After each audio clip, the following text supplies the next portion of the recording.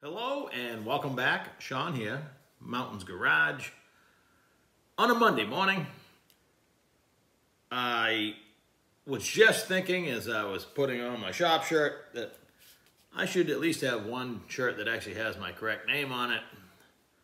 It'll provide less confusion, perhaps.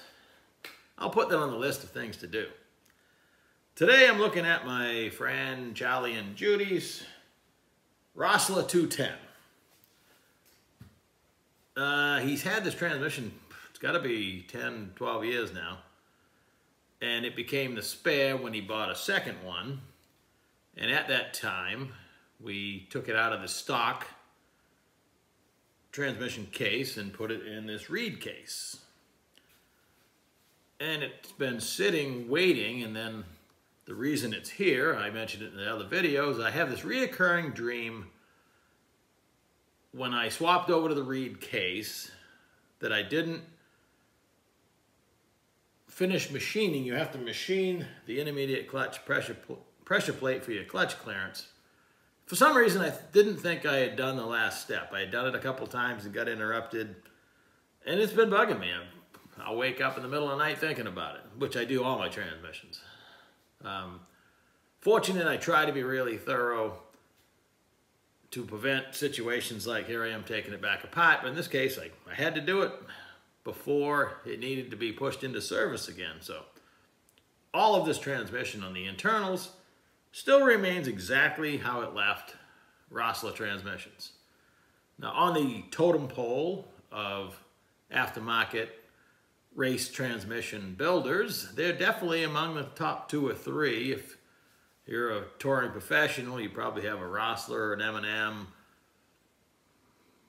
I guess we'll call it the top 2 then. So I'm sure there's others. I mean, obviously ATI makes a good product and on, but if you pay attention to such things, which I do because I have interest in that area, the majority of the time you're looking at a Rossler or an M&M. I've never had an M&M transmission apart. It's one of the few I haven't, but you never know. Could be tomorrow. So I did indeed take it back down to the intermediate clutches, and they have proper clearance. So before I stuck it back together, it seemed like a golden opportunity to talk about, at a certain point, the must-haves. Now, it's a Rossler 210. And some of the things I reference are going to be, I mean, I read all the online forums that I'm at least attached to. And a reoccurring question is how much power can the stock lower unit, the gear set, take in a Turbo 400? And as always, it depends on horsepower, traction, and weight of the vehicle. But more often than not, probably, I don't even want to throw a percentage at it, the stock 2.48 to 1 first gear ratio is going to cause trouble for you, traction-wise, at a certain power level, long before the gear set's going to give up. Hence why this has a 210 first gear, 2.10, and a 1.40 second gear instead of a 148. You're effectively numbing down your starting line ratio. In this car that this transmission's in, it's only running on a 275, excuse me, a 10.5W. Not a radial, it's a 10.5W. Still a pretty big tire, but still considered a small tire. And that's the kind of racing they do. And all this no prep stuff came along well after this transmission was built. Well, at least the popularity of it. Same deal, if you have big power, small tire, limited traction, you got to start cutting back your overall starting line ratio. That's your first gear ratio multiplied by your rear end ratio.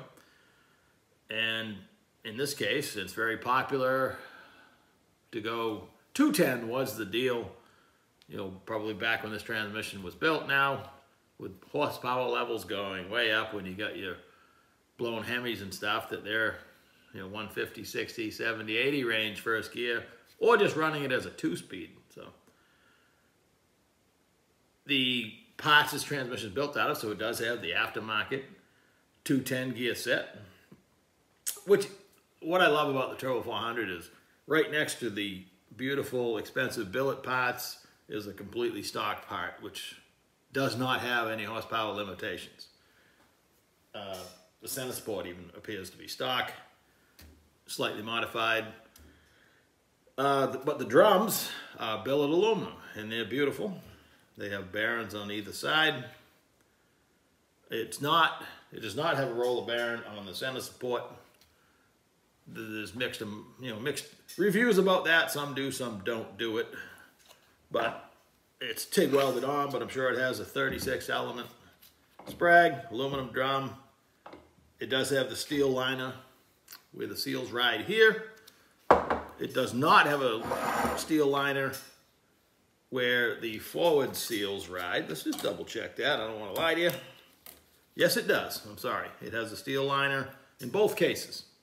The bearing made it look like it was all the same color. But so where any wear can occur, even though you're running the Teflon seals, over time, when they originally went to aluminum drums, there was no sleeve where the seal would ride, and it would cause sealing issues to the point where you're burning up clutches, because that is all that's delivering your oil to the important places. Now, once again, online conversations are, how many clutches do you need? Well, this is an excellent example. I like to build mine when I'm using just the 480E drums and the stock, or maybe an improved input shaft, but still a steel drum. Because this is, you're looking at least a couple $1,000s right here, probably more, just for these two drums. So it's, definitely at a certain level. I mean, it's an awesome safety feature. We'll get to that, but talking number of clutches right now, I like to run 6 in the forward, 6 in the direct, 4 in the intermediate. So here's a peek inside a professional built transmission built for high horsepower. It has a 4 clutch intermediate, a 6 clutch direct, and a 9 clutch forward. That one shocked me. It has like 50,000 steels and clutches, which are a lot thinner than the stock ones. And there's 9 clutches in there. That's pretty impressive, and they're just like new. It has red clutches in here, probably what they could get their hands on. Both the intermediate and the direct are just a stock Borg Warner clutch, because it's not the clutch material itself that makes a hero out of your transmission. It is a proper pressure and the whole hydraulic apply system. So you nail that down, the clutch itself becomes, just the meat in the sandwich. And the last highlight of the parts in front of me anyway is you have the straight shaft, solid, and no front stator bushing, which is common. So again, you don't have any restriction in your converter oil return. It would be tempting, but I always avoid it. This transmission was assembled in 2019. It's just set on the shelf. It's never been run. So the gasket, the O-ring, excuse me, and the pump bolt washers are all brand new. You could stick it right back together. 9 times out of 10, it would probably be okay, but on something like this or anything, is it worth the effort?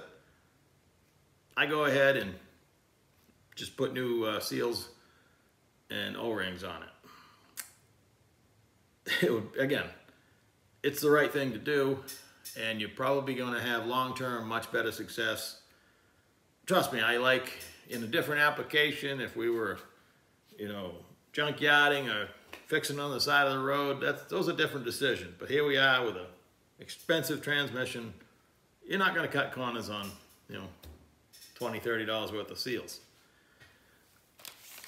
Talking about front pump seals, typically, this had, last time I had it apart, it's a TransStar, just a stock 15 thousandths thick gasket.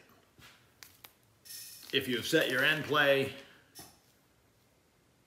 and you're not trying to band-aid it at all, the stock 15 thousandths gasket is perfect. If you need to gain clearance, I buy the 10 packs of the ATI front pump gaskets. They're on their website.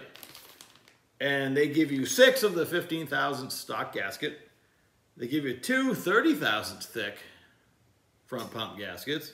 They give you two 45 thousandths thick. So that is a crutch, but it's one of the few sites I've ever even seen it available on, is the fact that they will sell you different thickness gaskets to try to gain yourself a little clearance if you're stuck. So it's an option available out there should you need it. So now I'm going to stick it all back together. I use a forward pressure plate just as a handle, or I could dump the clutches out of it, but lately I've just been I've had this sitting on my bench like a tool.